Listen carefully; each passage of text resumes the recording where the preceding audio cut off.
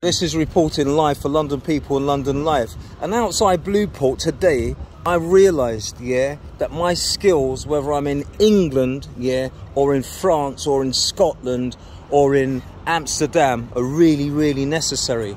So here's the story. Today, outside the shopping centre, outside KFC in Kentucky, there was an English family, but a lady was on the floor, and there were two young boys over here crying frantically, worried about their mum. And when I asked the husband what's happening, he says he didn't know what to do. She's been down at the beach and she's drank some vodka. Automatically I saw the condition of the lady, and I'm not a doctor or anything, but I know the skills that I've been taught in London, and my first aid is in date. First thing I had to do was just throw all the tables and chairs out the way while the staff in Kentucky were just watching on, and they were surprised. They didn't know what to do.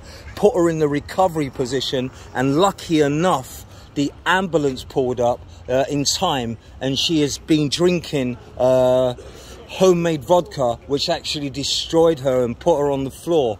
But the saddest thing was her sons were over there saying they don't want to go to hospital with their mum. Are their mum going to be all right? So for the two young lads, listen to me, I love you guys so much. Your mum got up in the end, didn't she, and started coughing, and stood up. And that was to see your smile on both of your faces, and the husband, when you're doing good things for people, everybody always wants to recognise when you do bad things. But today, Supernatural reporting live for London Life and London People away, saved the life, and it was, the right thing to do. More coming.